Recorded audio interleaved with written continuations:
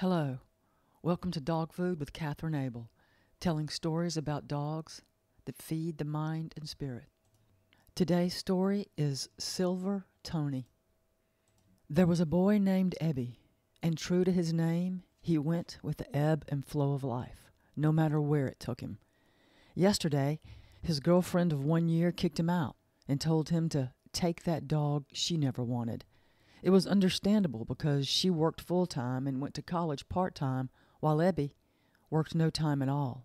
Surely, a 25-year-old healthy, intelligent man should want to work, right? Wrong.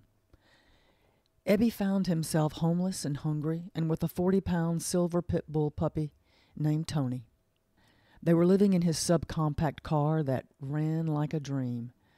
Today, the second day of living in the car, Tony is in the back seat with a wide, frayed, dirty black collar around his neck. From it hangs a ridiculously heavy chain. 5 feet of it is coiled on the floorboard. Tony is thrilled to be with Ebby, because though he's not really very nice, he's starved for attention and companionship and will take whatever he can get.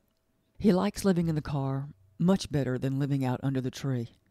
At least in the car, he won't get soaking wet when it rains and won't be so cold when the weather dips into the 20s. He doesn't know what it means to run or walk more than 8 feet in any direction.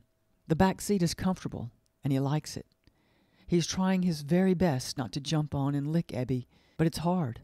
He's a 6-month-old puppy and filled with the energy of a jittery, unexercised, promising college athlete. The elbow he got in his face yesterday did not feel good. He just wanted to get between the seats and look at the road like Ebby was doing all the time.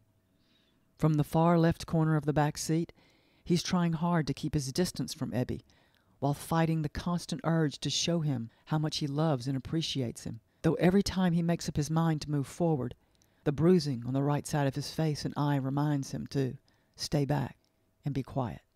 Ebby pulls into the long driveway that winds up and down and finally around to the front of his father's 3-bedroom brick ranch home.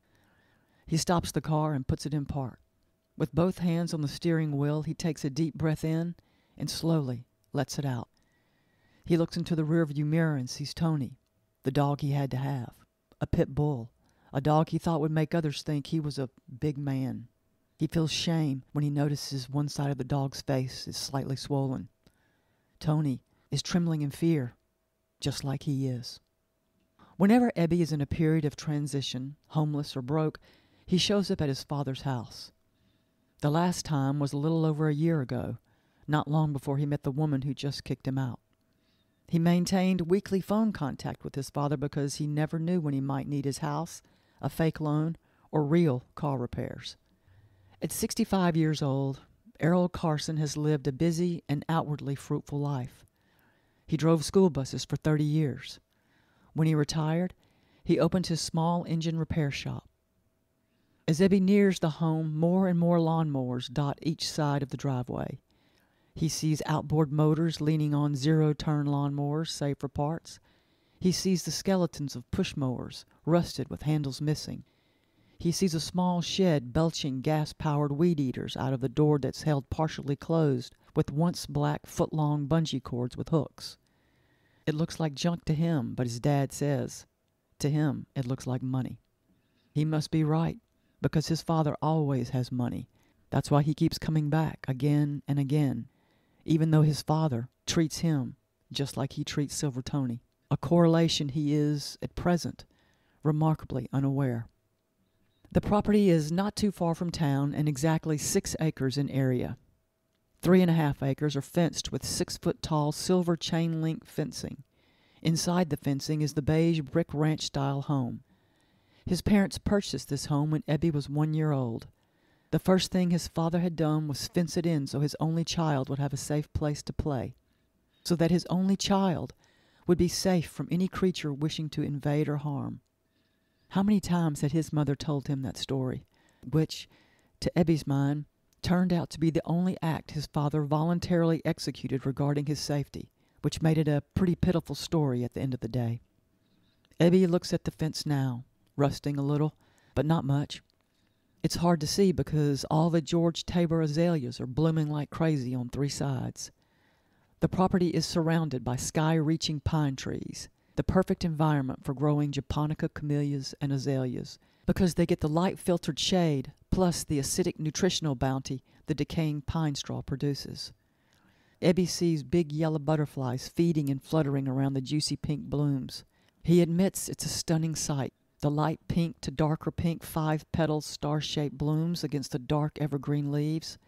The giant live oak branches in the background, towering and spreading out, silent and powerful sentries.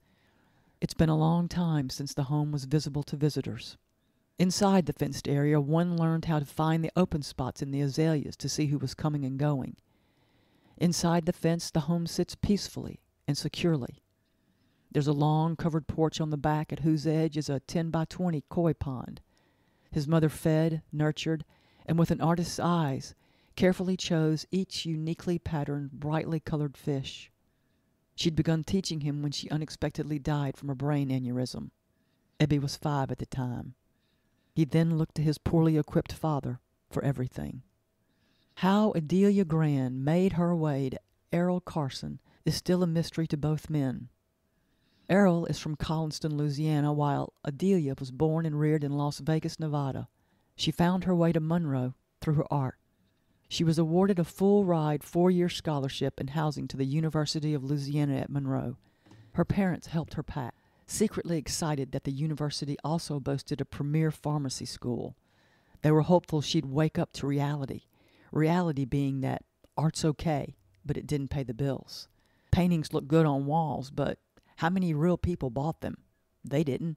It wasn't that her parents couldn't afford them, but practicality having soundly defeated any visionary attributes they might have once possessed. They viewed buying original art as something only the very wealthy did. The mantra of practicality, repeated and lived, had effectively robbed them of independence as well. Her parents worked 8 to 5, 5 days a week. Their schedules predictable, boring, flavorless, and productively steady. They'd never get rich, but there was always food on the table and 2 cars in the garage and clothes on their backs. Adelia's talent was not encouraged or praised, but neither was it discouraged or disdained. She was their only child, a sweet, caring girl whom they adored and allowed to pursue whatever she wished. At appropriate times, practical life-numbing advice was given, sometimes adhered to, sometimes ignored. Adelia was smart and extraordinarily gifted. Her paintings began to attract notice and gather written praise, and soon offers of full scholarships to excellent schools. Her parents gently fought the trajectory by congratulating her on the offers while informing her they could not afford housing. She'd have to get a job if she accepted an offer. Quietly, they made her aware of their offer to pay for nursing med pharmacy school while she lived in the apartment over the garage, rent-free. Her father sweetened the tasteless cardboard pie with a new car, all insurance and gas fees paid. Then came the letter and call from ULM, and there went their daughter, 7 states away to an unheard-of small southern city. But at least they had an outstanding pharmacy school. What would they have done differently if they'd known she would never come back? The generously proportioned custom home had been the primary residence of an old-money family who owned almost every piece of land in the state where a pine tree was planted and thriving. There are 2 sprawling live oaks in the backyard and one near the left front corner of the home. In front of the home, and a little off to the left, are 2.5 acres devoted to his father's love of the Camellia japonica, not the Camellia sasanqua. He began growing them as soon as they moved in, an homage to his wife's admiration of them. Soon, he fell in love with them himself. Errol was pursuing a degree in general studies when one of his professors required them to attend the student art show for extra credit. It was his last semester, and he was ready for a lark, because that's what art was to him, something frivolous, not to be taken seriously. Then he saw the painting of the blooming, irrational exuberance camellia, and it stopped him in his tracks. The blooms were as big as his head, 7 in all, and all 7 different. They were in a circle of 6, with the 7th in the middle, pink and white and fuchsia on a background of darkest forest green. He'd never seen such beauty, until a young woman almost as tall as he interrupted his amazement to introduce herself as the creator of the extraordinary tableau before him. Ebby pulls right up to the back of his father's large painted metal rib garage. He parks his car next to his father's new used Ford 150 truck and thinks, with anger that's his full-time passenger, he can afford it. What with his retirement, his frugality, stinginess, and the steady stream of small engines coming in and out or dying here, money is never a problem for his old man. He gets out of his car and almost forgets Tony. Then he remembers, gets back into the car, starts it up, rolls down each window 3 inches, turns the car off, gets back out, and goes looking for his benefactor, forgetting that his father will have to be the benefactor to the dog as well. The shop sits just inside the chain-link fence on the right. Errol is inside working on a push lawnmower his neighbor Elsie loves like a child. She claimed it was her therapy, her prayer time maker, and she almost cried the day she couldn't start it. He determined it was a $5 fix for which he had no intention of charging her. He liked the sight of her mowing her yard almost as much as she loved doing it. He's just screwed in the last screw when he hears the crunch of gravel on his driveway. He heard a door shut, a door open, the motor reignite, then extinguished anew. With his ear for all things motorized, he knows exactly who it is. He pauses in his work, looks up at the live oaks, and tries to be happy his son is here. But he can't quite manage it. He wipes his hands on a clean rag and waits. It was all he could do. Wait for Ebby. Wait for Ebby to come over. Wait for Ebby to ask for money. Wait for Ebby to ask if he could crash for a while. Wait for Ebby to ask for more money. Wait for Ebby to do what? To get a job, to grow up, to become a man, to make a contribution, to do something. Not just sit around or lie around and wait for something to happen to him. That's what gets him every time. The doing of nothing. Hey, Dad. Hello, son. Come in, come in. How are you? You hungry? Adelia would have been so proud of him. 3 days later, Errol is standing at the back of his shop looking into the backyard at the silver pit bull chained beneath the live oak. At the end of the huge chain that was attached to the dog's wide collar was a 3-foot solid steel stake jammed hard into the ground. Once Errol said okay, because he always said okay at first, Ebby returned to his car for what Errol assumed would be a suitcase and other belongings. What he did not expect to see was a gangly-looking silver-colored dog being roughly pulled by his son, who seemed oblivious of the dog's uncertainty and fear and reluctance to go with him. Errol said not one word because he was in a state of shock. Shock because there'd not been a pet in this home since his wife passed away, and never had there been a dog. His wife loved cats. He tolerated her cats because he wanted to please his wife. He'd never been around animals in his life, and the 2 cats his wife left behind soon disappeared. Errol's grief was so intense and long-lived, he never noticed the absence of the 2 solid black cats who left because they could. He only noticed their absence when it dawned on him that he hadn't bought cat food in over 6 months. Their bowls were full and stinky with mold. He'd panicked like an insane person. He became deranged, bug-eyed. He searched for them for weeks, but he never found them, and they never came back. Georgia and Alfred.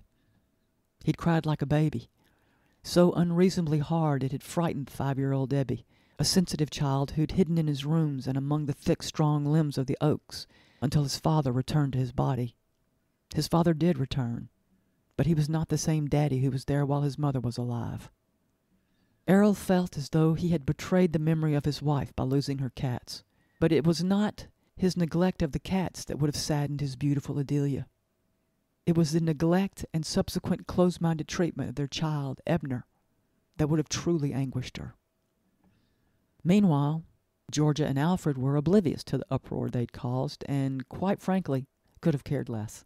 They were 2 miles away, living it up as barn cats, fat, healthy, and as comfortable as could be. Adelia's cats, accustomed to her care and attention, craved company and the companionship of humans. They'd left to find it and didn't stop until they did.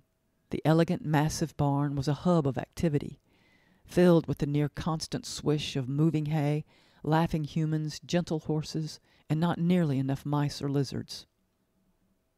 There is no doghouse, and after the argument this morning, there is no Ebby. 3 days ago, he'd watched his son chain his dog underneath the live oak. 2 days ago, he'd watched Ebby walk out to feed the dog. He'd seen the dog's obvious happiness at the sight of his son. He'd watched the dog jump around in his excitement and accidentally knock the filled food dish from Ebby's hands. He watched Ebby avoid touching the dog and then cuss him out. He watched Ebby throw the empty bowl back toward the house and then walk away, not attempting to gather the food from the ground, most of which the dog couldn't even reach. When he went inside for his lunch, his son was melted into the sofa with his phone lovingly cradled in his hands. He does not know why Ebby has a dog, especially since it's so obvious he can't stand him, and is most likely afraid of him. The dog is big, and Errol knows the dog will only get bigger. His paws are huge, and his blocky head is too big for his body, but he knows he'll catch up in no time. He already looks pretty scary. He has dark gray-green eyes that complement the unusual silver color of his coat. He already has a big muscular chest with a solid white, Brazil-shaped patch on it. Errol had taken to studying him while he worked on engines. He determines that the dog is beautiful and bored. He watches him roll around on grass that will soon be dirt. He watches him watching squirrels, and he laughs out loud when the dog tries, without success, to catch a large yellow and black butterfly. When he looked over at him, Errol could have sworn he was grinning too. The argument is over the dog whose name he learns is fittingly Silver Tony. Errol is not all that upset that the dog is at his house, but his son's treatment of the dog is not only inhumane but appallingly degrading to life. What idiot chains a dog? You weren't brought up like that. You know better than to treat a living being like that. How would you like to be chained up, only able to move 6 feet in any direction, no shelter? And the one who sought you out and brought you home hates your guts. I don't hate that dog. It sure looks like you do. It's just a dog. Son, nothing is just something. Well, he's not yours, so don't worry about it. You think it's okay to force another living being to live like that? Or is he a robot? Can't think or feel. Is he a robot? It's just some dog, Daddy. Errol is dumbfounded by his son's words and attitude. He can't believe what he's hearing or seeing. Not from Adelia's child. What happened to you, son? I never thought the son of Adelia Carson would have such disdain for life. You dishonor her memory.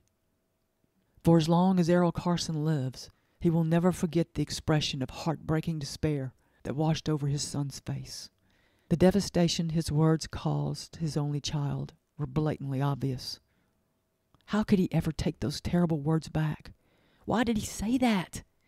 Ebby, I'm your son too. You think on that, Daddy. The next morning, Ebby is gone. He does not return that morning or that afternoon. From his cushioned chair at the back of his shop, where he usually worked due to the pleasant view and the breeze, he sits with a repaired carburetor in his hands. He sits still. He's not looking at the carburetor. Errol is looking at the pit bull puppy who has not eaten. He's telling himself he's not his dog when he hears, clear as a bell, the voice of his deceased wife softly say, "It's not Tony's fault, baby." The gentle, quiet utterance makes him jump up from his seat and go inside the house at a full run. He runs inside not because he wants to make sure the dog is fed, but because he does not want to hear that beloved voice tell him it's his fault. For 6 hours he's been working on a carburetor that would normally take him less than 20 minutes to diagnose and repair. His mind has been on his life and the life he gave his son. He has been questioning not only his choices, but his method of upbringing. It's one thing for him to question. It's a whole other ball of wax to be questioned by another. To be questioned by his deceased wife is more than he can handle. Feeding the dog pushes away all reckoning for the moment. When he walks back outside, fully back to himself, he shakes his head in disgust at the sight of the dog under the tree with no proper shelter. Why did Ebby chain him in the first place? The yard is fully fenced and, to his mind, escape-proof. He doesn't know much about dogs, but he does know about life. He knows that imprisoning any living entity has serious long-term repercussions. It only harms. It does not build, and it does not bless. As he nears the dog with the bowl of kibble, the last remaining in the small bag Ebby brought. He looks at the dog and is suddenly struck by his beauty. It's as though in a flash he can see how the dog will look when he's fully grown, intimations of which even now are clearly visible. He'll be broad-shouldered, and his body will be perfectly proportioned to a head that looks way too big right now. If he's exercised regularly, he'll have wonderful musculature, and Errol can see that this breed is born for extreme athletic work. This dog was born to run and jump and climb and explore. Silver Tony is sitting on his haunches, watching the human who, he hopes, will feed and care for him. His tail is wagging back and forth on the grass. As he nears him, Errol can see that he is well named because his coat does, in fact, look like silver. It shines and glistens when the filtered sunlight hits it just right. When he's 8 feet away from Tony, the dog cowers down in total submission and fear. Errol pauses and feels ashamed for no reason. He puts the bowl down where Tony can reach it and walks back to his shop. He can hear that Tony is not moved. When he's once again seated in the old sturdy chair, he looks over at the dog and is relieved to see him with his face buried in the kibble. Errol sighs in resignation. He had not planned on making a trip to town today, but now he has no choice if the dog is to have food. Ebby doesn't show up, and still doesn't show up. One morning, Errol looks at his cell phone, which he rarely uses but keeps charged. He notices he has a 3-day-old text from his son. It reads, "Got a job offshore. Back in 6 months. We'll send money for the dog." Tony, Errol says out loud. His name is Tony. Thunder rumbles and cracks open the sky when he returns the cell phone to its perch over the refrigerator. Rain is falling hard by the time he makes it across the yard to his shop. He's closing the doors against the lashing rain when he remembers Tony. He looks over to find the dog drenched and standing at the end of his chain watching him. Errol almost cusses out loud. He runs across the yard and reaches forward to unlatch the chain from the collar, but his intent is blocked because the chain is padlocked to the collar. The only way he can get it off is by sawing the collar away. Using bolt cutters in this downpour would surely invite an accident. He stands up and moves toward the stake in the ground. It's pouring so hard he can barely see, and he almost slips down on his way to it because Tony has already almost walked away all the grass. He puts 2 hands around the iron stake and begins to pull and pull, but it won't budge. He turns back to Tony and sees the dog standing patiently, yet indifferently watching him. Errol wonders how many times the animal has experienced this misery, expecting nothing from the humans who deliberately chose him. His clothes are soaking wet, but with a new determination and maybe even a new spring in his step, he jogs to the shop and gets the saw he knows will quickly cut through Tony's collar. Back at Tony's area, which is now 3 inches deep with rain, Errol reaches for the dog. Tony flinches and goes down in the water to his belly. Errol almost curses his son, but a cold finger running down the length of his spine immediately stops his hard words. With as much gentleness as possible in the torrential downpour, he saws off the collar and leaves it where it falls. Instinctively sensing freedom and a gentle quality in this human, Tony bounds away and runs as fast as he can for Errol's shop. Errol picks up the 2 metal dog bowls, tumps out the water, and jogs toward his home. Inside the clean, dry mudroom, he removes his wet, muddy clothes, dries himself off, and quickly puts on dry jeans, socks, and t-shirt. He slips his sock-covered feet into his mud boots and grabs 4 big towels on his way out, one of which he holds over his head and shoulders as he makes his way to Tony. Just inside the shop doors on the dry but inhospitable concrete floor, Tony is curled tightly into a sopping wet, shivering ball. The sight stops Errol in his tracks. At that precise moment, something begins to finally unfurl inside of him. A strong gust of wind almost lifts him up. It pushes him into the shop, nearer to the miserable puppy. His anger and righteous judgment completely forgotten, he walks slowly toward the suffering dog. He crouches down and begins to dry him off. Tony, who has only been clumsily held and petted as a little bitty puppy, has no idea what's happening. His experience leads him to believe the worst. He's too afraid to move because he thinks this human will put him back out in the storm that felt like BBs hitting his face and body. He looks up at the human's face and senses no threat of violence. Slowly, eventually, he relaxes his body entirely. What the human is doing feels good. Errol rubs and rubs and massages and massages.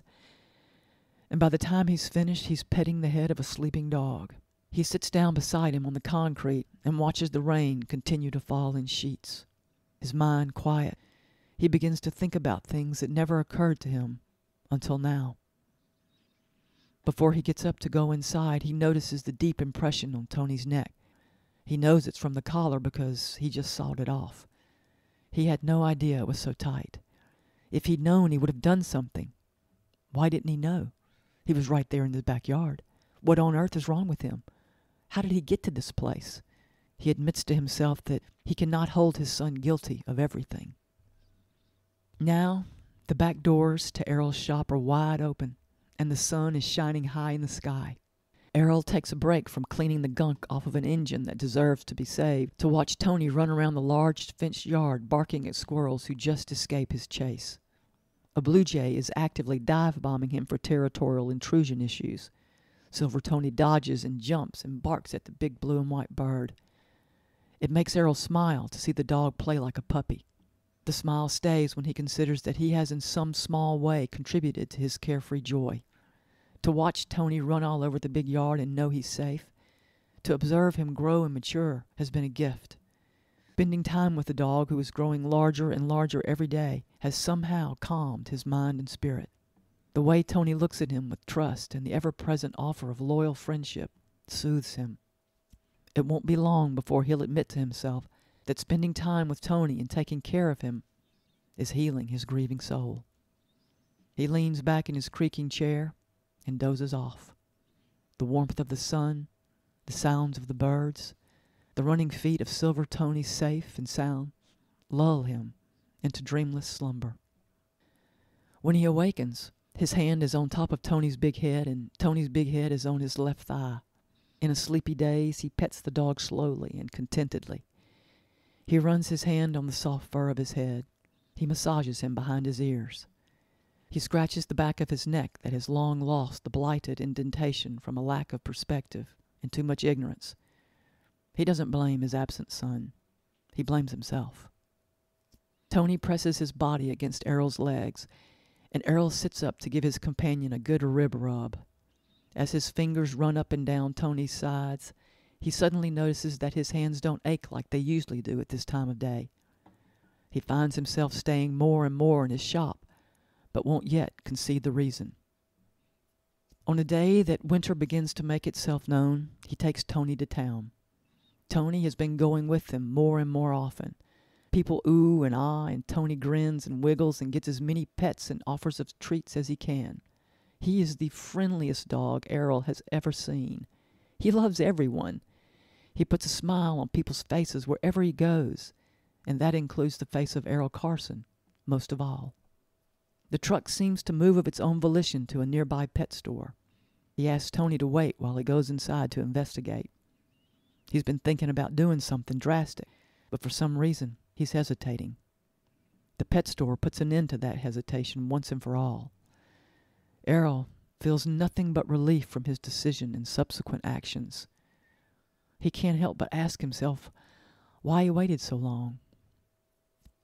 When they arrive home, the first task to be conquered is the fertilization of the camellias.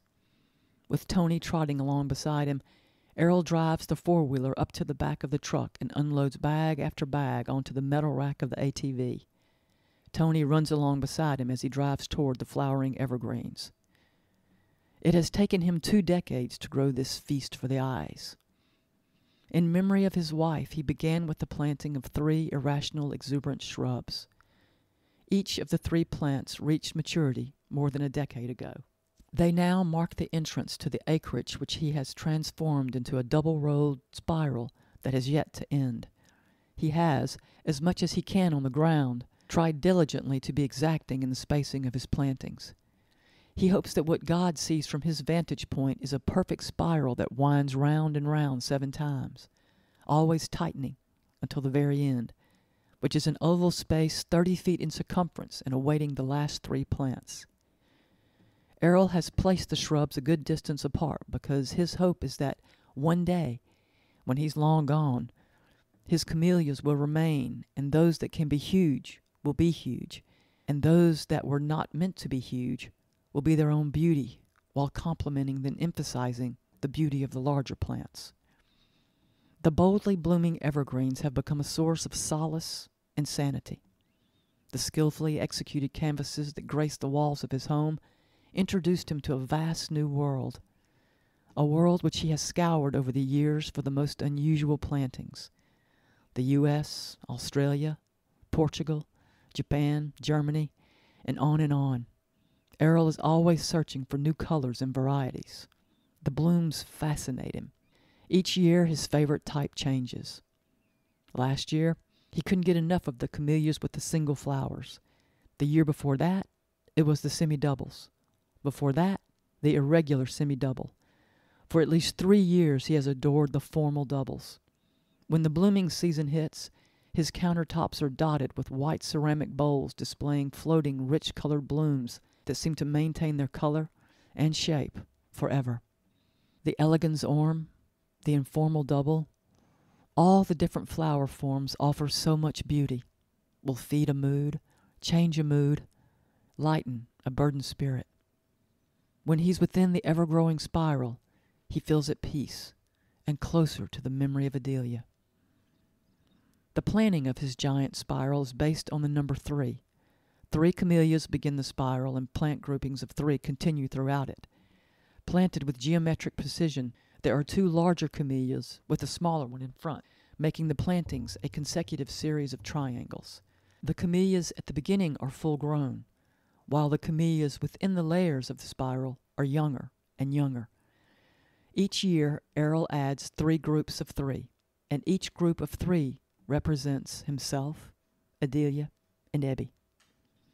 As he drives toward the masterpiece he is unknowingly creating, he wonders how he could always think of his son, yet fail to consider him. He stops the four-wheeler and turns it off when he reaches the first 3 camellias he planted.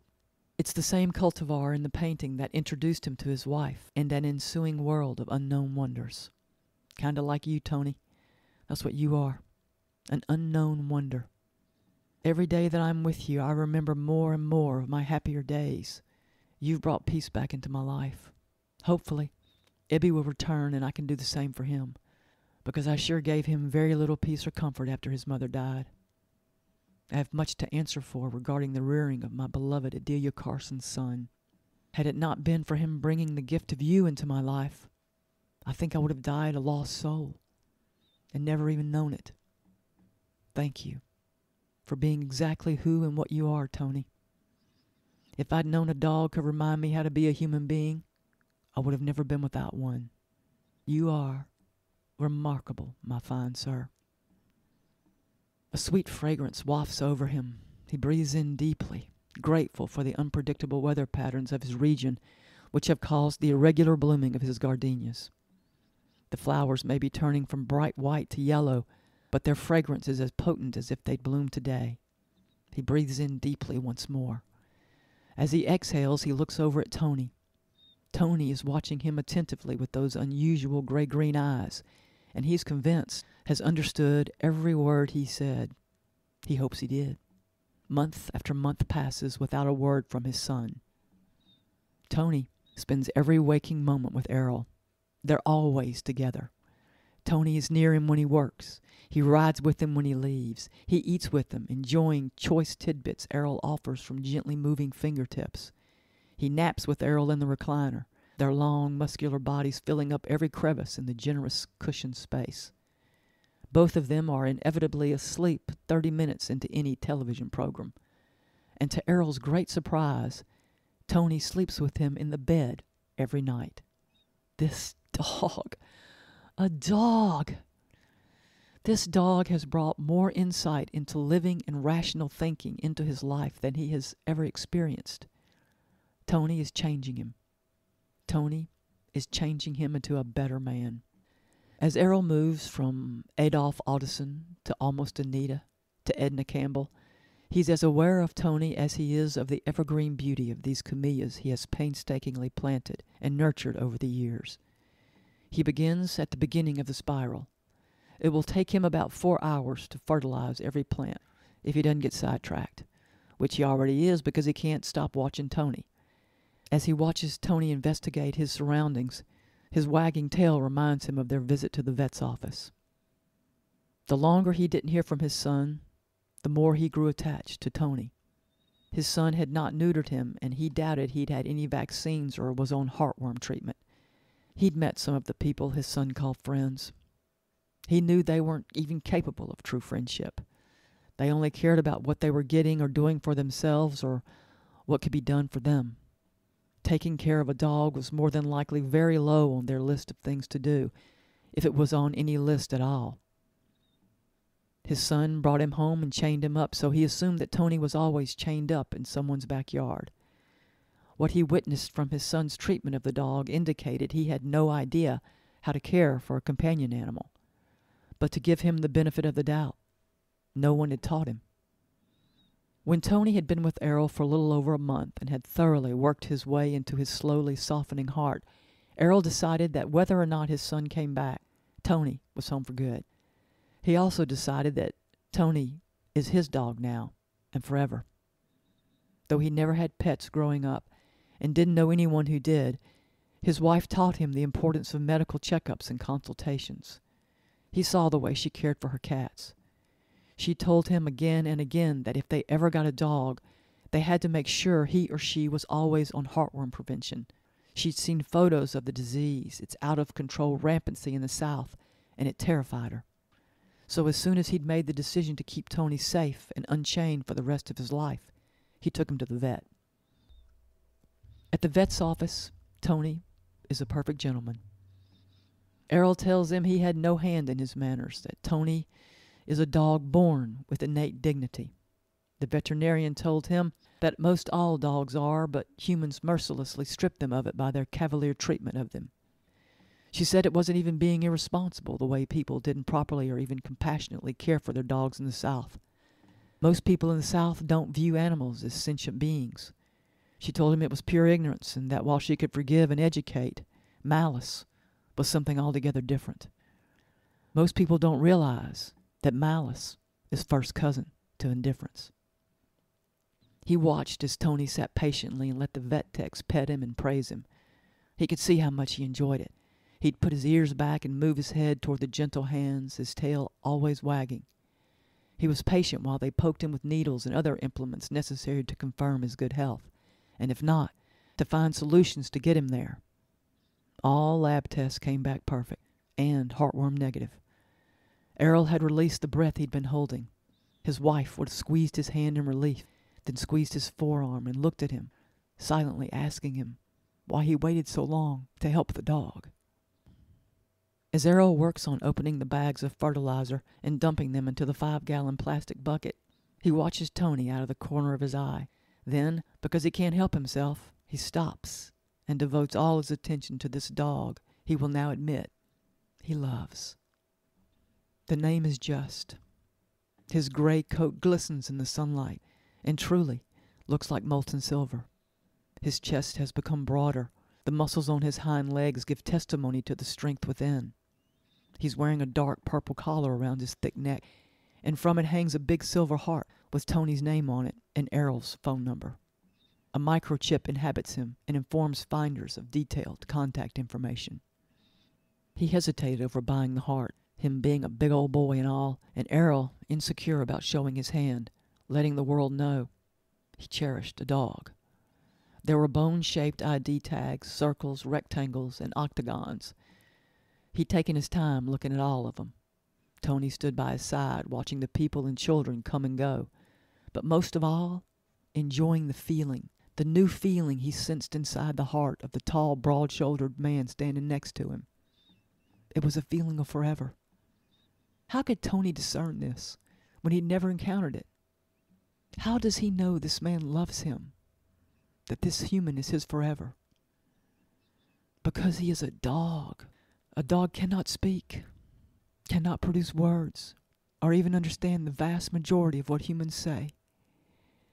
But a dog has extraordinary senses.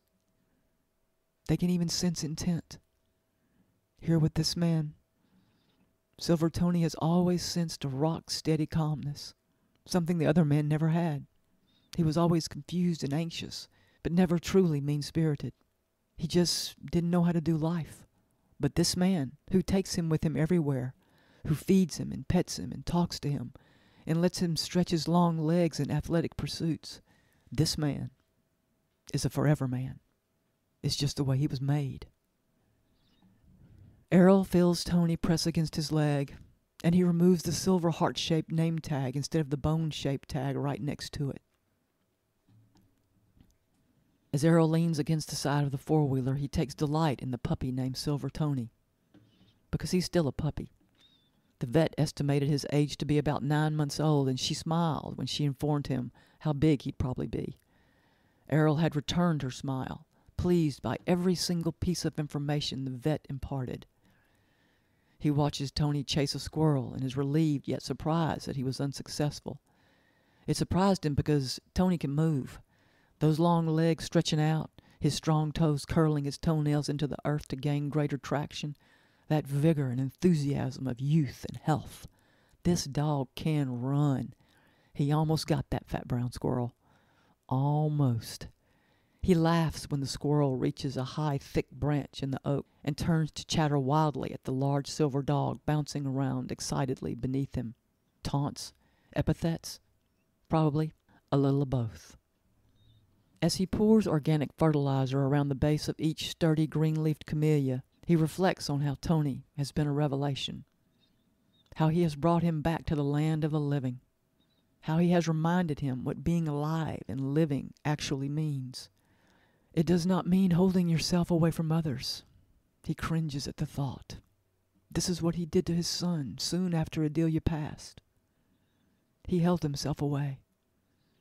A bad habit that grew with expertise and completeness more and more as the years passed.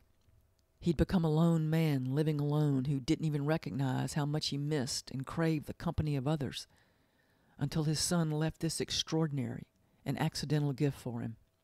It has been delightful meeting so many new people because of Tony. Everywhere they go, he makes new friends.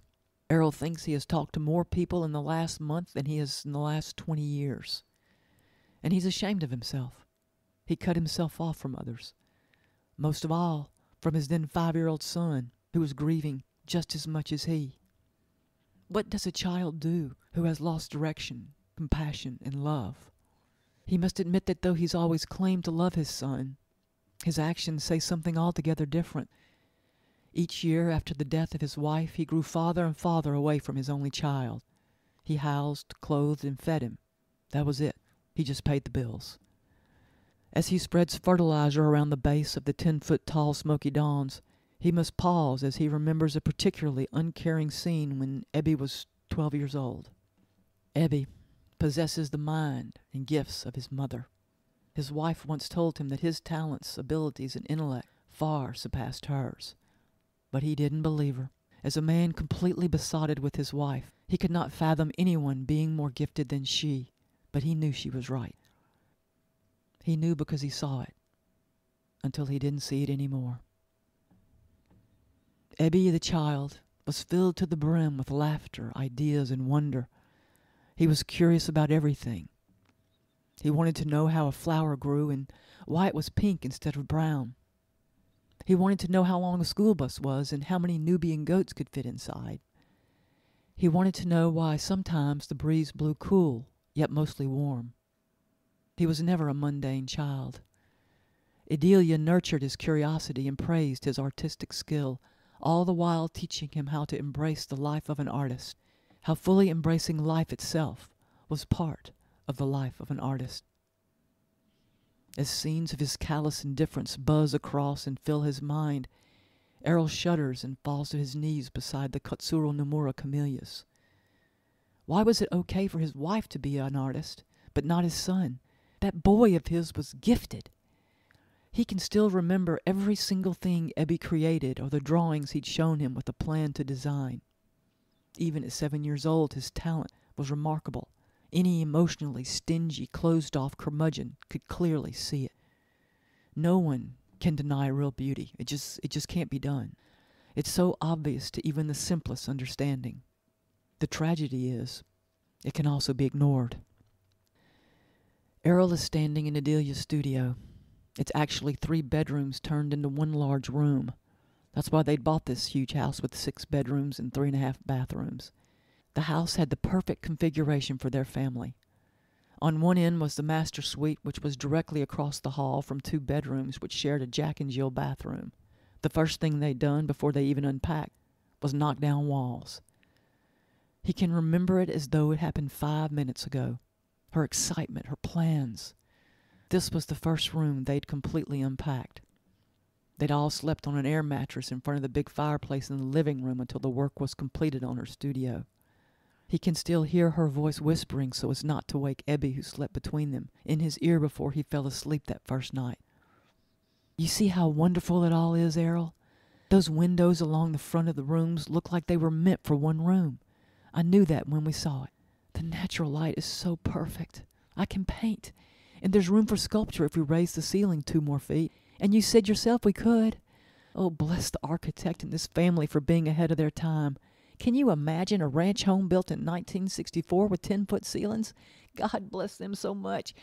And across from our bedroom will be the bedrooms of our 2 children. It's just so perfect. I love this house. I love my life. I love our child. And I love you, baby. He remembers hugging Ebby to him and rolling away from her so she couldn't see his tears. He remembers her rolling right along with him, her arms wrapped all the way around them, her head tucked right against his arms holding her arms, him wondering how he got so lucky. Ebby, sleeping like the baby he was. Her enthusiasm and wise planning soon filled their home with joy and order. She had a plan for everything. She'd even planned Ebby. And had she not been taken too soon, her plans for their second child would have met with the same undeniable success all her plans achieved. He has a child's shoebox in his hands. The lid is taped shut. Was that the day he closed his heart to his son? The child's disappointment and hurt blasts him now, and though his hands are shaking, he's determined to uncover what he never, ever, ever should have covered in the first place. He hasn't looked inside the box in 13 years. From time to time, he has to look down at Tony so that his courage remains. Tony, sitting on his haunches in front of his human, knows the box contains pain. His unerring skill set senses it. He will remain still and true so he can help in any way. The tape crackles and splits easily. Errol must take this slowly. He removes every piece of tape and is about to throw it away when, to procrastinate and mark the finality of his actions and the change occurring in his life, he takes the tape outside and burns it. Back inside the studio, Tony joins him on the sofa covered with a tattered patchwork quilt. Adelia was always on the hunt for old bedding, so that when paint or glue or tears occurred on one coverlet, another was ready to replace it. Underneath the quilt is a dark brown velvet sofa which sat in someone's formal living room for years, maybe welcoming 10 to 20 rear ends in a span of 30 years. Such was the way Southerners used to live. It still looks brand new to this day, but the sofa is not the focus of the moment. What's inside the closed box sitting on Errol's lap is. Tony sits beside him, leaning against him for support and encouragement. When his human takes a long, deep breath, Tony licks him on his forehead to let him know everything will be all right. When Errol removes the lid, he can only stare down at the contents. Thank God he hadn't thrown them away. What is he thinking? He would have never thrown them away. Because though he systematically crushed every artistic dream or vision his son had from age 5 to age 12 until his unplanned goal was achieved, he never got rid of anything his son created. And he never asked why he stopped creating or envisioning. He just faded away, there, but completely absent. The silence he thought was comforting was actually the sound of death. Now, Having experienced months of affection, interest, selflessness, joy, and the thrill of being alive in every moment from Silver Tony, he can reach into the box and remove one of the 3 most exquisite works of art he has ever seen. They were not created by his wife's mind or hands. The first is a wooden carving of one of the live oaks in the front yard.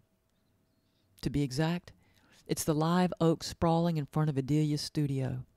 He holds it carefully in his hands, and Tony knows instinctively how precious it is and that he should not lick it or eat it. Errol stands and walks to the window to compare the 2.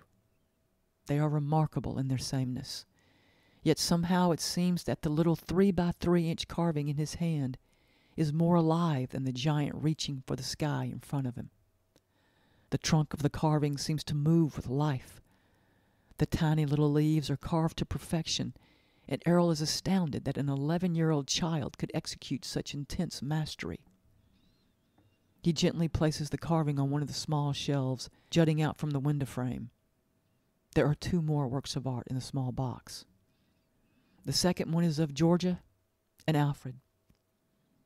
They're sitting side by side with their tails curling around each other as they look straight into the eyes of their beholder. When he brings the figurine closer, he can see that Ebby has somehow manipulated the metal to bring forth whiskers and eyelashes on each of the cats. The figure is elegant and forceful, just like the subjects. Ebby had somehow taught himself to work in metals. Amazing. His son is amazing. The metal cats look as though they're about to step forward at any second. As he places it on the shelf above the live oak carving, he wonders how a person could see such beauty created by a self-taught child, and then constantly tell that child of the useless frivolity of such creation. He doesn't deserve that boy. He knows what the third work is, but he must go to the shop and work on a complex zero-turn lawnmower repair before he can unpack it. It will hurt him the most. Tony stays close without having to be asked. He can sense that his human has a lot on his mind and that important decisions are being formulated. He's here to offer all the support he can. It's what his human does for him. Ebby is seated on a park bench watching fat flakes of snow float slowly to the ground while bright red cardinals meet and eat. The sight is so breathtakingly beautiful. He tries to stop what happens, but for the life of him he cannot, and it makes him miserable. Yet no matter what he does, he cannot stop the thing that happens every time he sees something beautiful.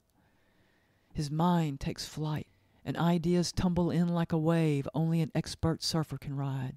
For 13 years, Ebby has struggled with the powerful imagination. He did drugs, he drank, he whored, he gambled, he stole, he lied. He did every depraved act that would come to the mind of a pure being in order to stop the ideas from tumbling in. Nothing worked. So 3 months ago, he stopped trying to stop them. He found work that bored him to death and didn't come close to paying a living wage. He moved on, and then moved some more, until he came here, to a bench in a park in a huge city, somewhere far from everything and everyone he has ever known. His job as a bar helper begins in an hour. He can see the bar from where he sits. It's cool and charming and in an upscale neighborhood. And finally, maybe something wonderful can happen. He doesn't know how, but there remains that slight, tiny little hope that his mama made him swear he would never, ever, ever relinquish. He remembers his mother, and for her sake, he jumps onto the top of the wave of ideas, and for the next 50 minutes while watching the pristine elegance of snowfall, he dreams and creates and paints and sculpts and bends all metals to his designing will. Pigeons landing noisily near his feet wake him from his artistic reverie. He is not refreshed. How can one be refreshed by meditating on miraculous things that will never come to pass? For the life of him, he can't figure it out. He bends over to retie the black laces on his second or third hand black sneakers. When he sits up, he takes a breath. Not too deep, because he doesn't want to breathe out any of the wonder he has just absorbed into himself. He makes up his mind then and there, if he's to be bar help, he'll be the best bar help he can be. He has come to a place where no one knows him.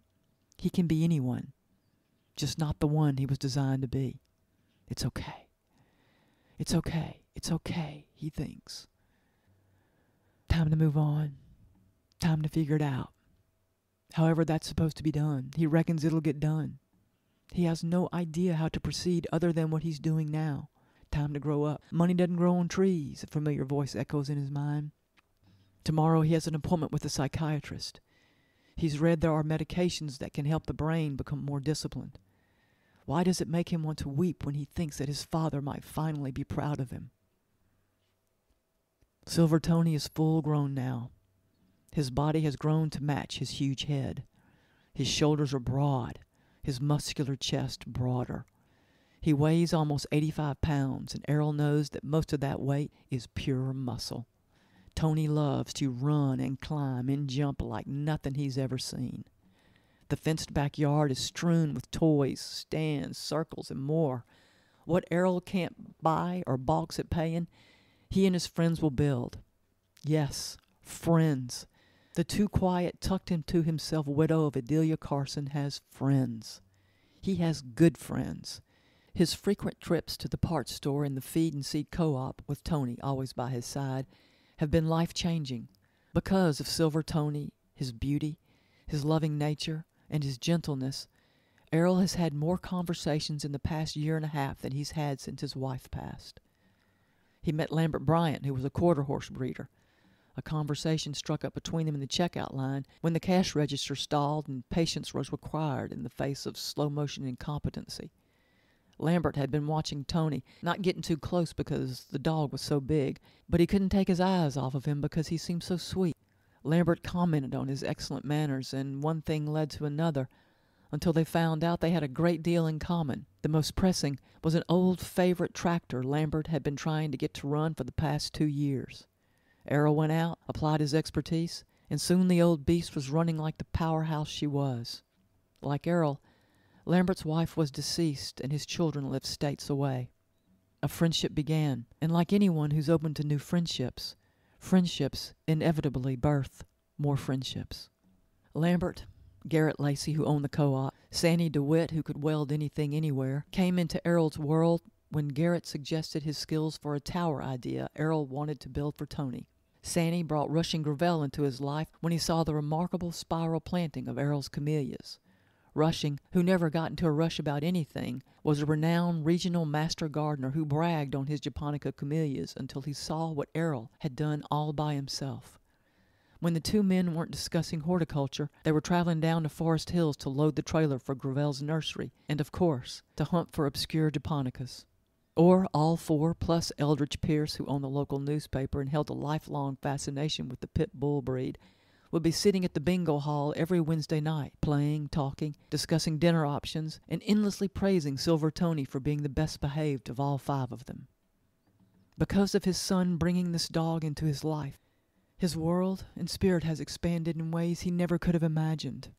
And oh, how grateful he is. This unique creature has reminded him of the unique value of life. And most of all, he has brought his troubled mind to a place of stillness and peace. Errol thinks with clarity now instead of every moment being viewed through a dense fog of grief and mind-blinding sorrow.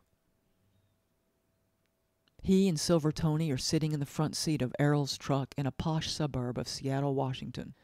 4 months ago, he traded in his truck for a shiny silver one with more towing power.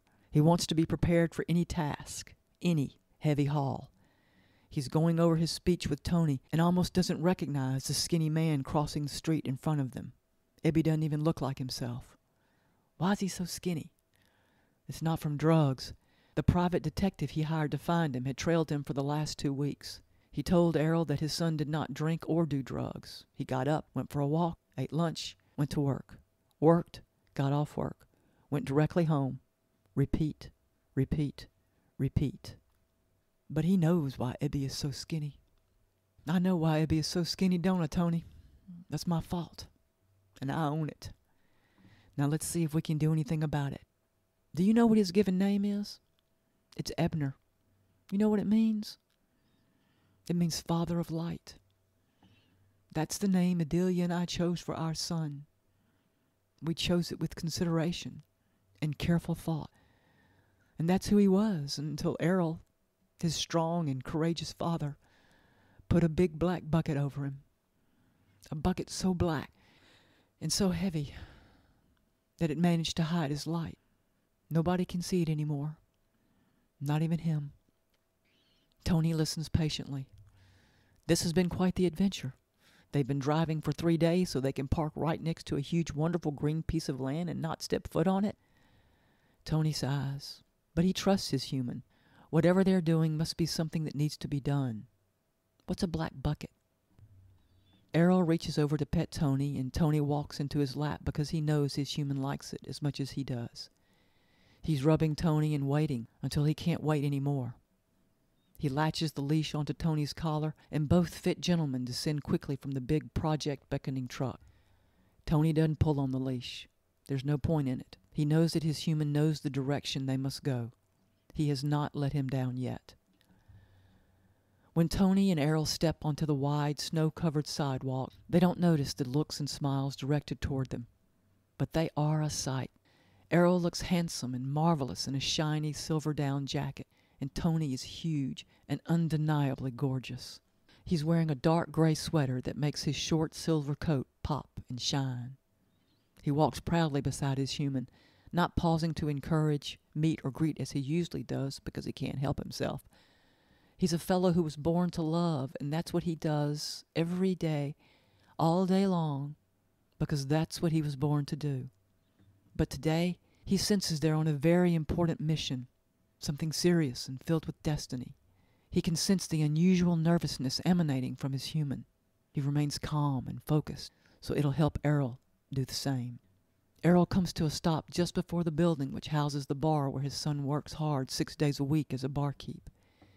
He's only 10 feet from him when he exits, and he can't take his eyes off of him.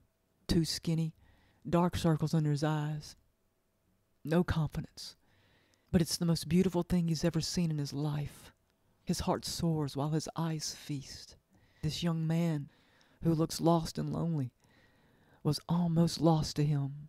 Thank you, Tony, for the wake-up, he thinks. He takes him in from head to foot. His dark brown hair hasn't seen a professional pair of scissors in quite some time. But Errol bets it's clean because his son was always careful about his appearance. He looks at the worn black coat and notices the seam has come apart along the bottom edge. The lining is actively exiting as he watches. His eyes travel down the faded black pants to the well-used shoes where Errol can see the sole on the left one is just about to detach. He feels shame and elation at the same time. He vows to do what he should have been doing for the past 20 years. He vows to nurture, guide, lead, love, listen, help, praise, encourage, feed, and bless. Now that he has regained the capability, he will feed his son's concave belly as well as his spirit.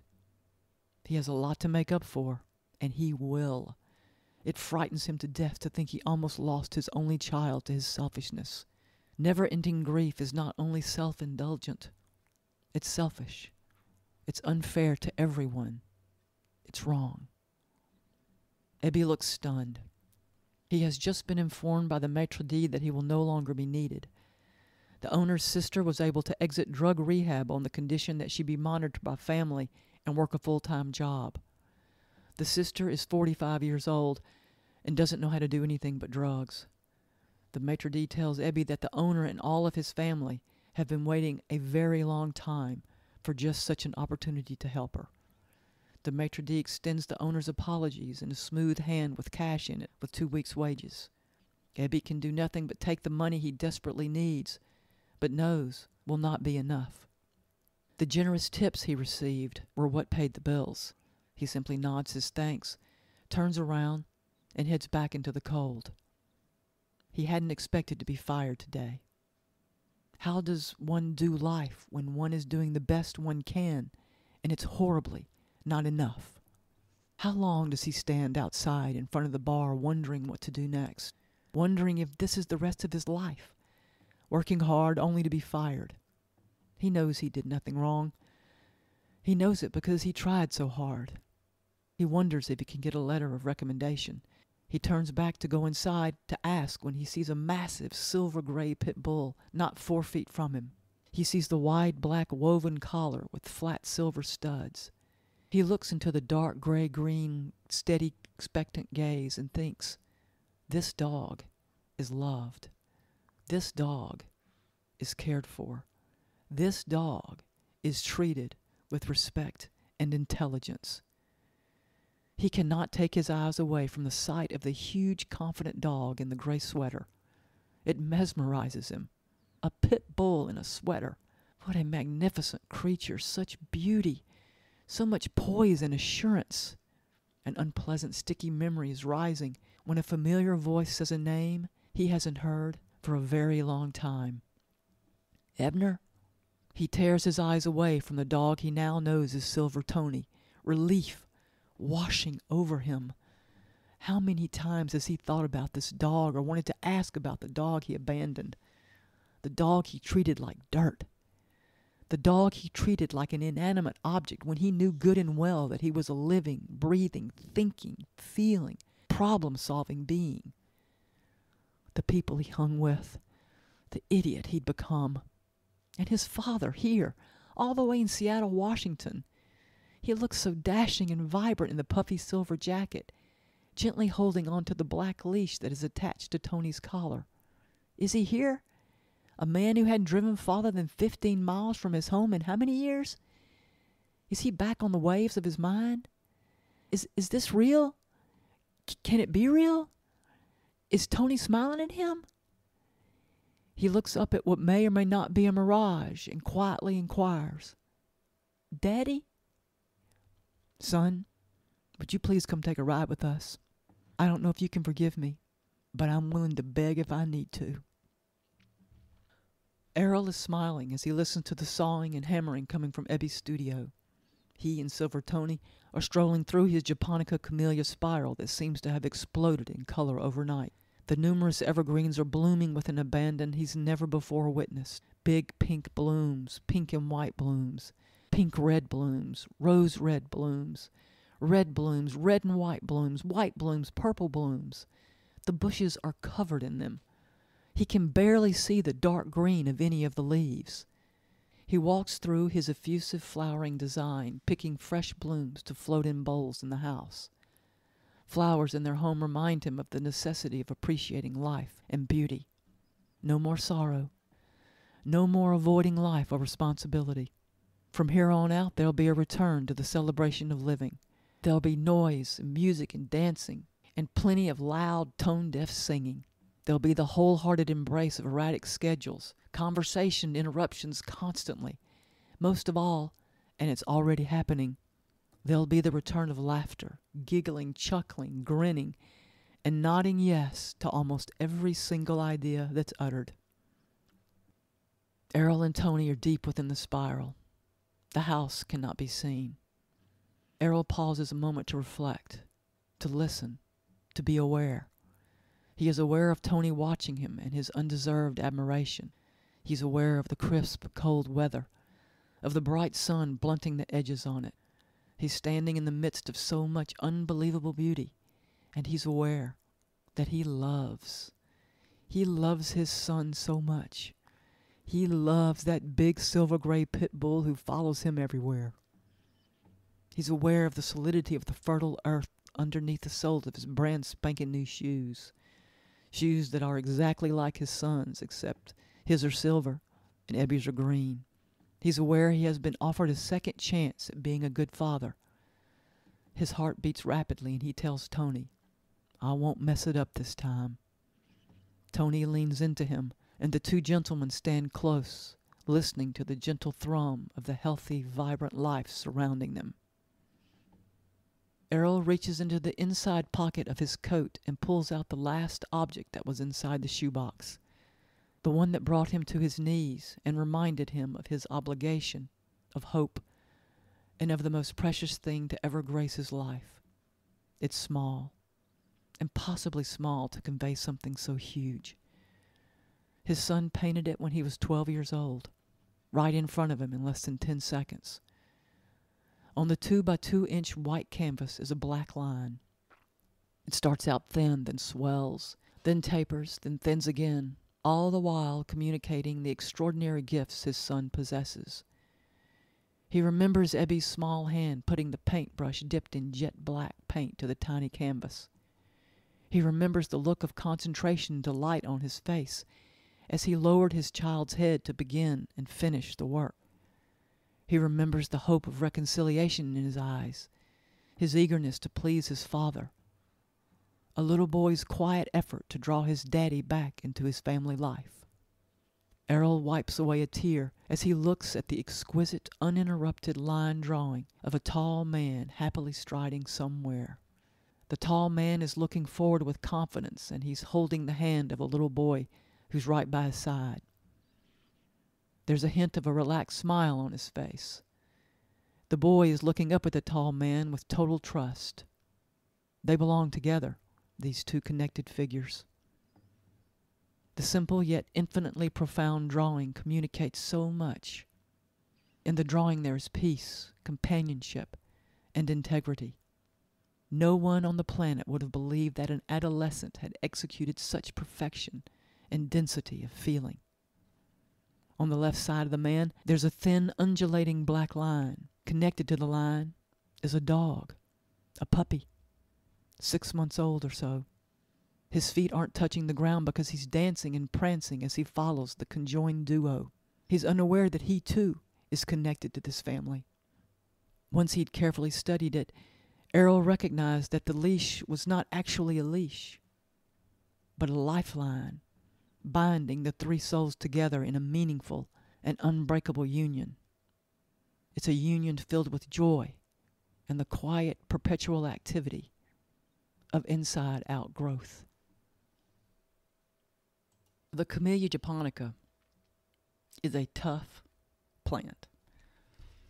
Anything that we grow down here has got to be tough. We've got brutal summers. I'm talking brutal. Like, you get warned. We are regularly warned to stay inside on certain days because you could literally die if you get too hot. That's regular. All right? But the camellia can take it.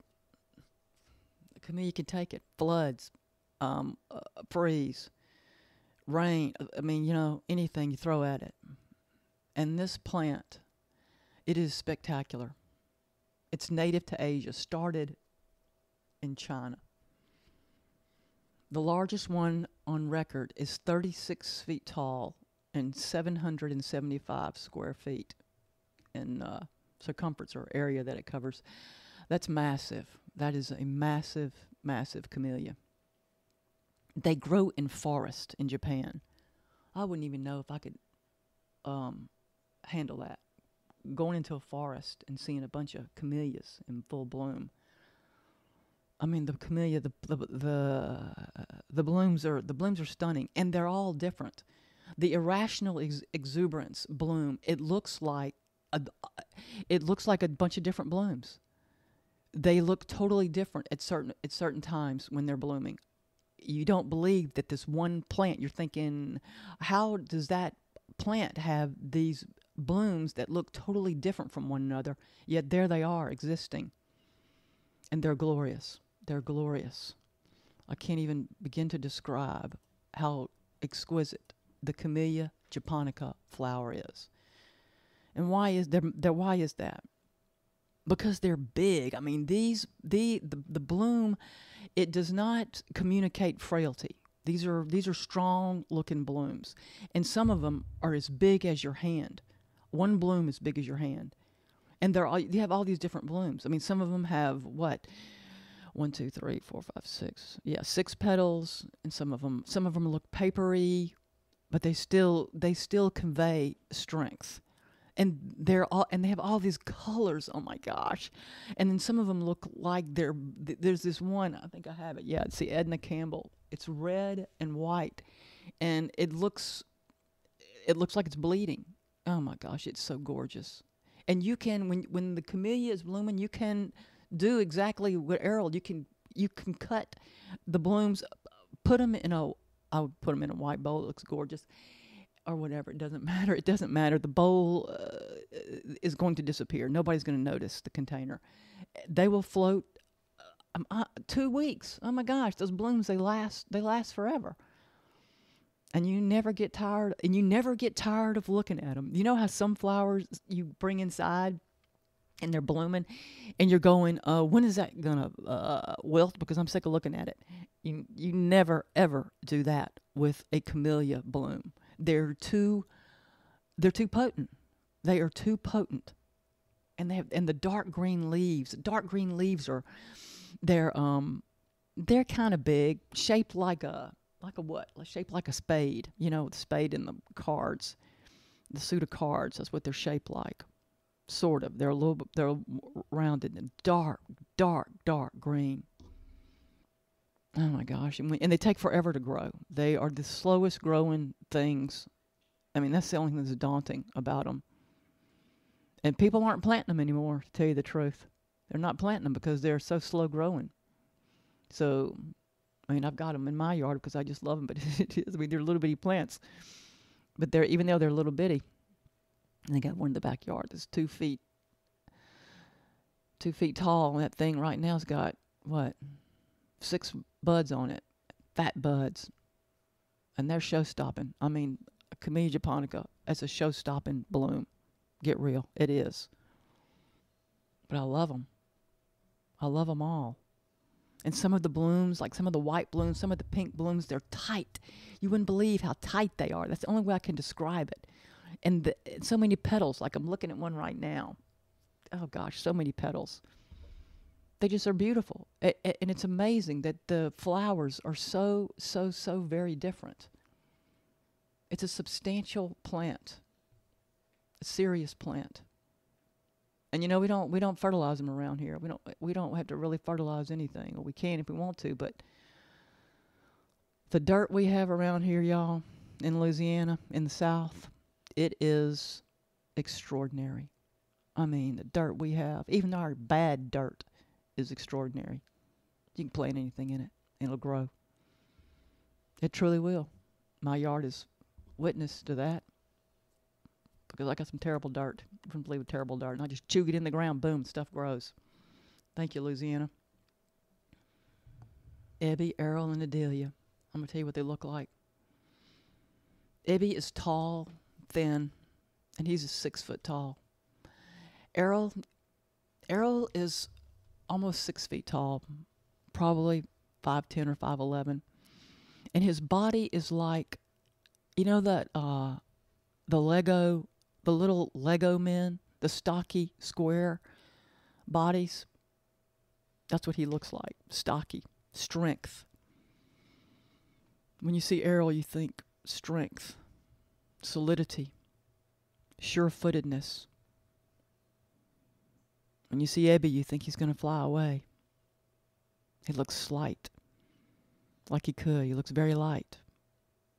Adelia, she did not look like anything special. You know, she really didn't. She was not a great beauty. What was captivating about her was her spirit. She exuded life and love. Adelia loved. And she loved those 2 men. I'm not kidding you. She loved them. And Ebby, you want to be mad at Ebby for knocking Tony in the head, but just think about what Ebby, I mean, at 5 years old, his mother died and bam, you know, affection, praise, attention, it was cut off. And this was a child who, remember in that scene where Errol they're snuggled up on the floor when they first moved into that house, and they're snuggled up on that air mattress. I don't know if you ever slept on an air mattress, but you don't want to move around too much because you're paranoid you're going to stab it and blow all the air out. So you move slowly. So Errol, he's got that little boy cradled, a 1-year-old little boy cradled in his arms closely. He loves that child. And so that's what Ebby got until he was 5 years old. There was so much singing and dancing in that house, laughing and giggling. And then it was gone. No warning at all. One day there was life, and the next day there's silence. And the silence stays. Cats are gone. There's nothing in there but those two men. And they don't know what to do. They have no idea how to navigate. You know?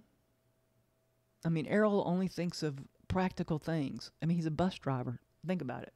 He drove buses for 30 years. And then he goes on to, when he retires, he is doing small engine repair.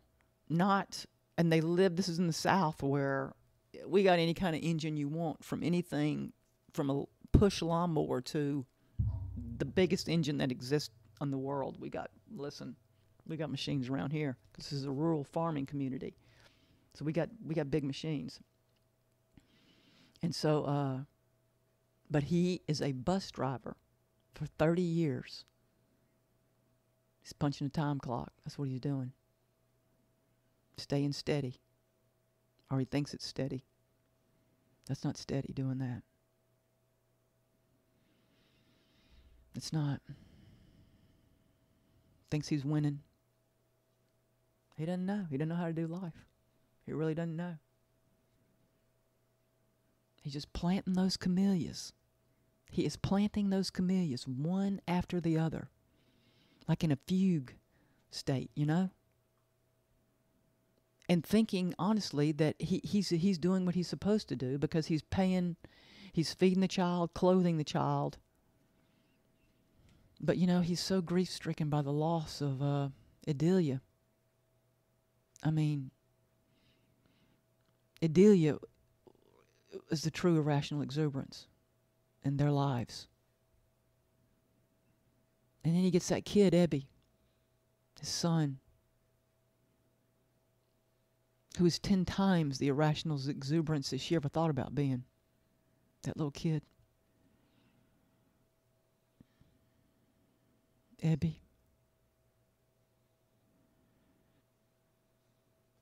He needed somebody to help him.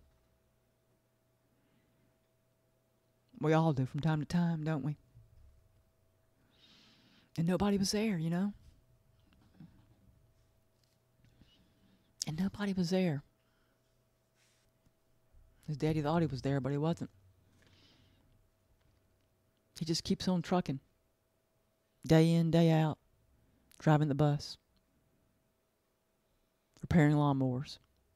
Planting Camellia japonicas. This stunning and unique plant that is legendary for being slow growing. And then comes Silver Tony. Life. You know, you never know. You never know what life is going to bring you. A companion animal. The dog. In my estimation, the pit bull is the perfect companion animal. I mean, that dog is perfect. I've got one, and I've fostered a ton of them. And every single one, I'm talking every single one, it's just amazing. I mean, I don't know, amazing is not the right word, but they're just too cool, right? I mean, they're happy. Golly, pit bull's a happy dog. And surprisingly docile for being such a big dog, being such a muscular beast. Because the pit bull is a very powerful breed. That dog is one of the strongest dogs I've ever seen in my life. Every single one of them. I have seen, and they are prone to laziness. Beware. The pit bull is prone to laziness.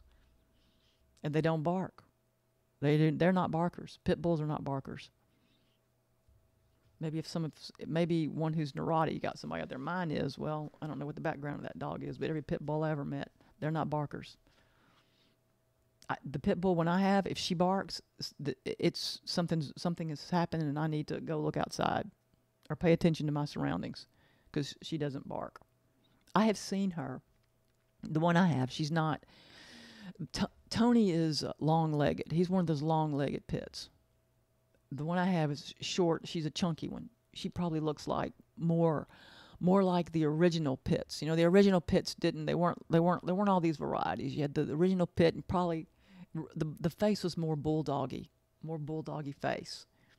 But they were stocky, like mine, not long-legged like Tony. And now, of course, we've got all these pit bull breeds.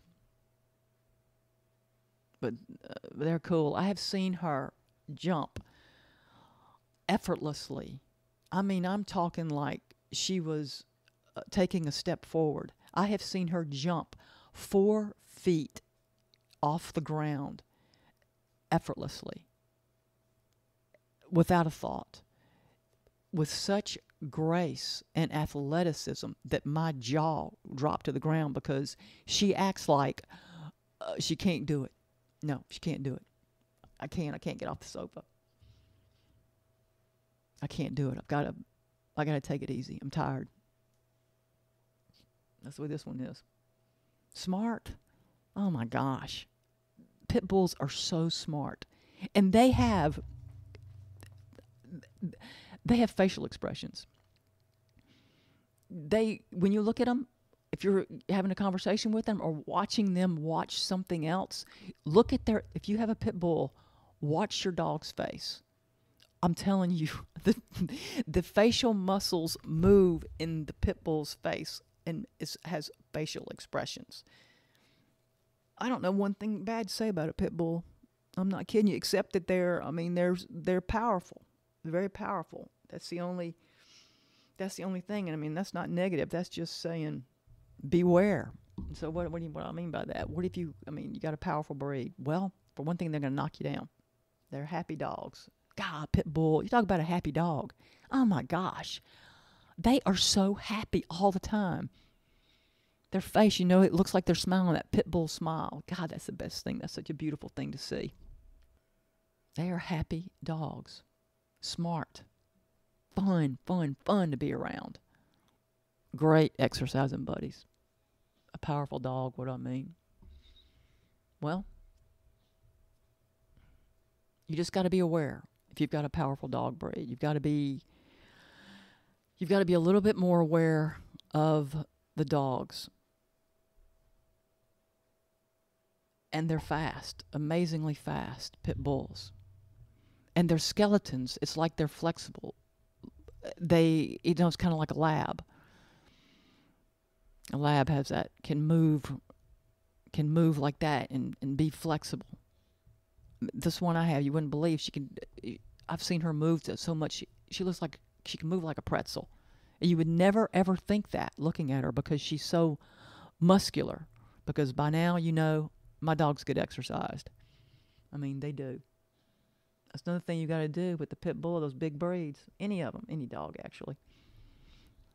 But if you got a powerful breed, what are powerful breeds? Like the mastiffs, all the mastiffs, of course.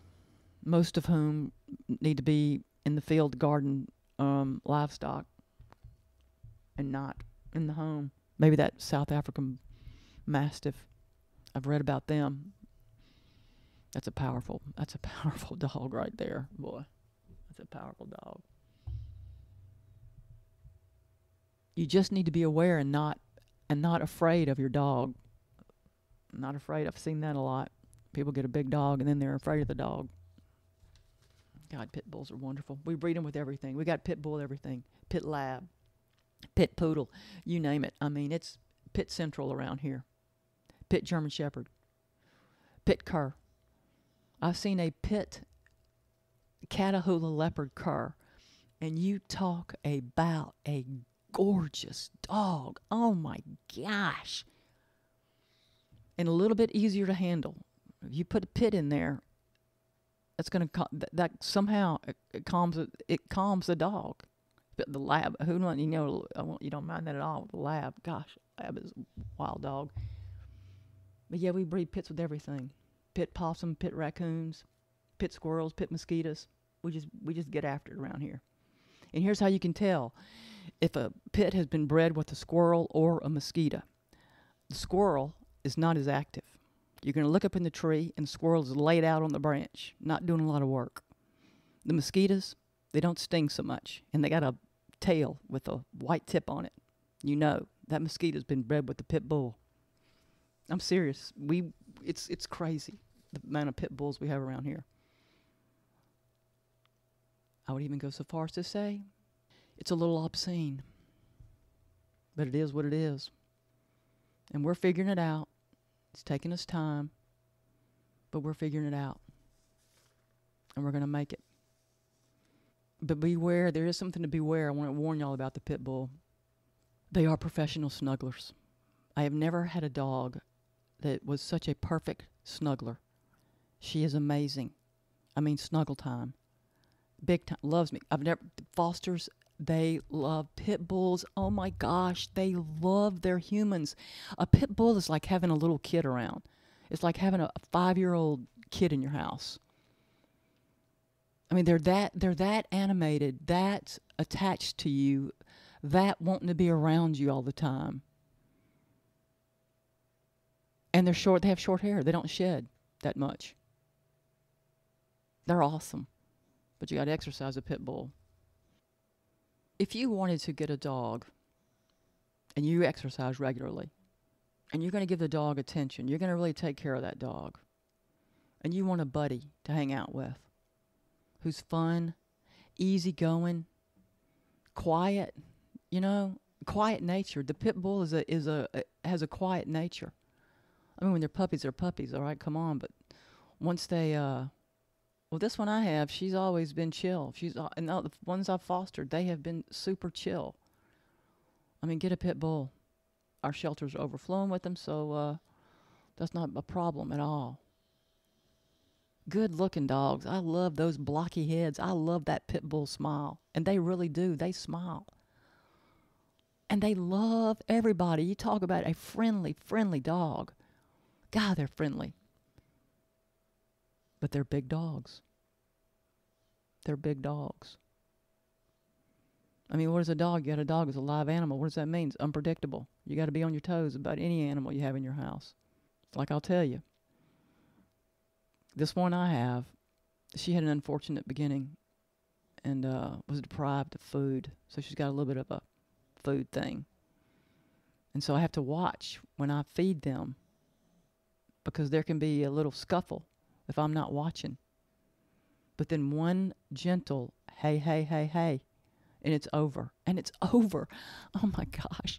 Because the pit bull, I'm telling you, the pit bull, I've never had a dog that has loved me like this dog loves me. And I am this dog's world. I am her world. I mean, I love that dog. I love all my dogs, but this one, there's something special about her. And I don't know if she is like this because of what she endured at the beginning of her life. I don't think it is. I think she was just made that way. And all the pit bulls I've ever had in my home were like that. Such a comfort. Oh man, such a comfort. Gentle, docile. They're not aggressive. They're not aggressive at all. I've never had a pit bull that was aggressive. The black-mouthed cur will be inside sleeping a sound sleep, and a piece of gravel will rub against another piece of pea gravel 300 feet away, and this one jumps up, runs down to the gate, and mercilessly attempts to make 3 to 4 citizens arrest daily. The pit bull is on the sofa, not moving, not even curious, utterly indifferent to the violent screams of her sister. Okay? That's the pit bull. They're cool. And people who have pit bulls, oh my gosh, we love them. You cannot help but love them. It's the wildest thing. It is, because they are so affectionate and so loving and kind. Oh my gosh, my dog, she is so thoughtful.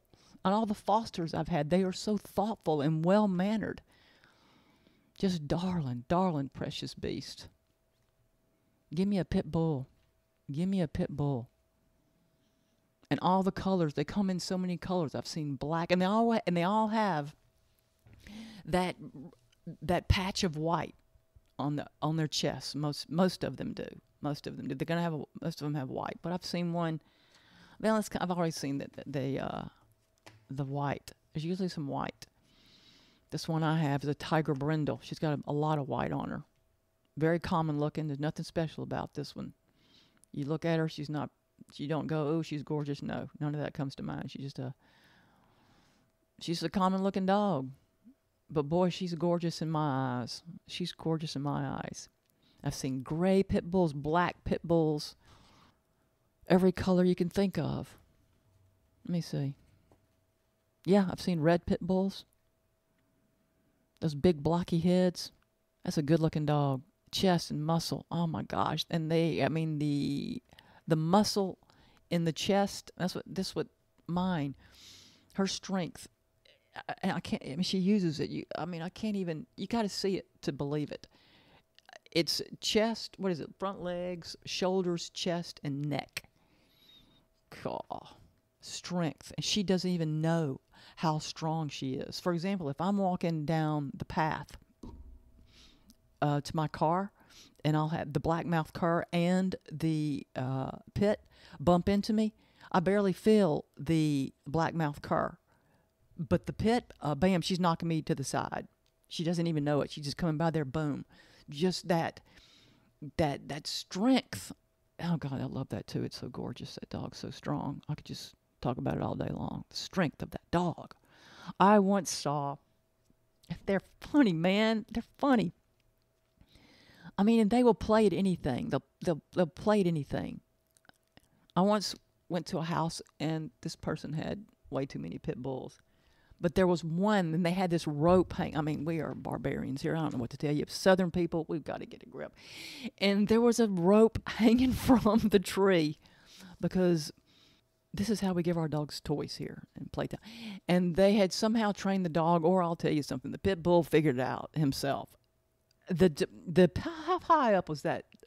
Yeah, that rope was 5 feet in the was 5 feet above the ground.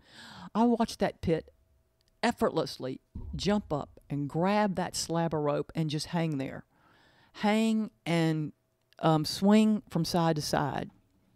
He loved it. You could tell that dog was so happy doing that. I mean, they're easy to please. They never complain. They're happy with anything. They just want to be with you. If you don't want a snuggle bug, you don't need to get a pit bull. You want a snuggle bug, you need to get a pit bull, because you're going to get a snuggle bug. And they snuggle beautifully, beautifully, right up next to your body. No hard edges, no ribs or bones jugging into your stomach or leg. They just mold themselves right to you. And they're a chunk, right? So you feel their solidity, that life force, snuggled up to you, loving you. It's true. I'm telling you, this one that I have, she loves me like I have never been loved by a dog. She's amazing. All dogs are.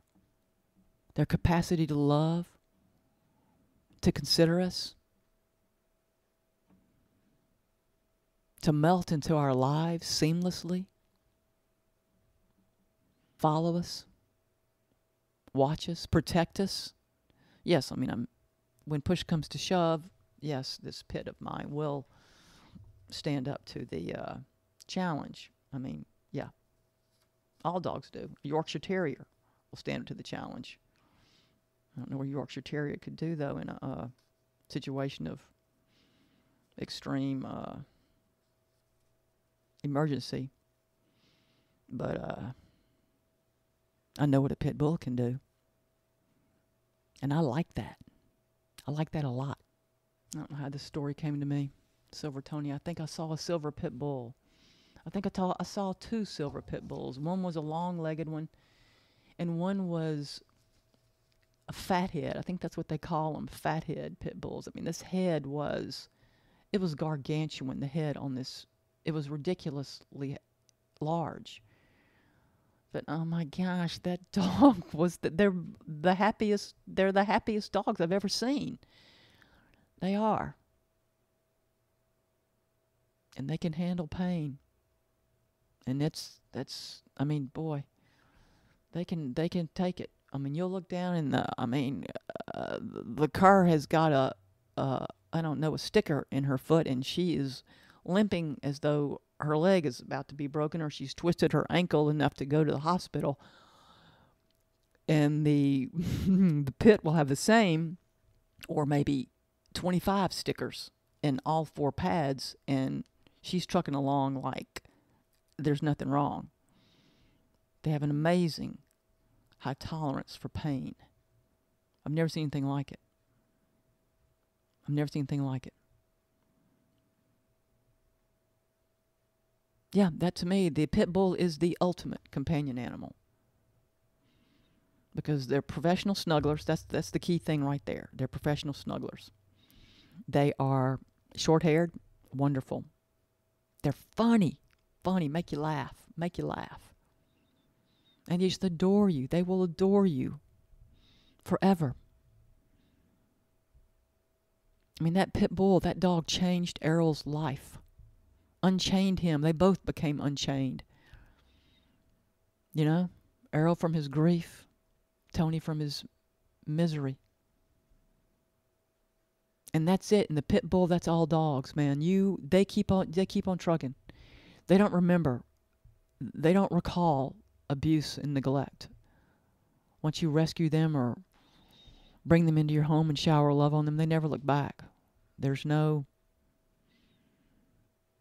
I mean, maybe if it's extreme, okay? And y'all know what I'm talking about.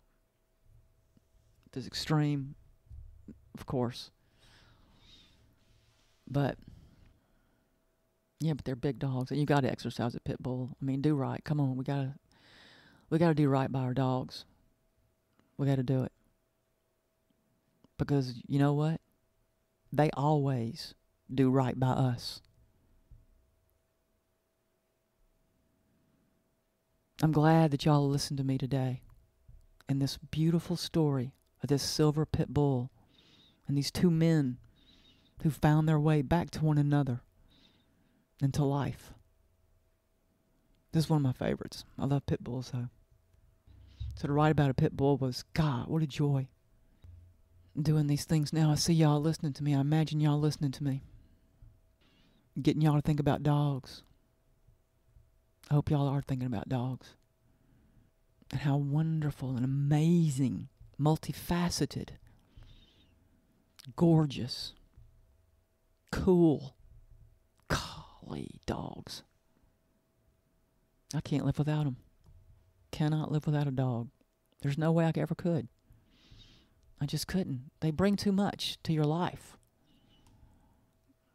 And the more that you know what's curious? The more that I'm around them, and the more that I'm doing, that I'm writing about them, and then doing these podcasts. Oh, what a lovely thing it is, you guys. Because the revelation of dogs, it is intensifying, and I'm noticing more and more about the dog, about how we or I treat dogs, what they bring to our lives, but also their limitless capacity to love, their intelligence. Oh my gosh, this pit I have, she is so smart. She is so smart. I love her. And a gift. She is such a gift to my life. All my dogs are. And I chose each and every one. They were a deliberate choice. I made the choice to keep them, to take responsibility for them. And being from the South, I'm going to tell you straight up, I'm still pretty ignorant. We got a long history of not knowing how to treat these animals. And I learn every single day how to do better by them. I'm so glad. I'm so glad. It's totally rewarding. Thank y'all for listening. I love y'all listening. Appreciate it so much. This has been Dog Food with Katherine Abel.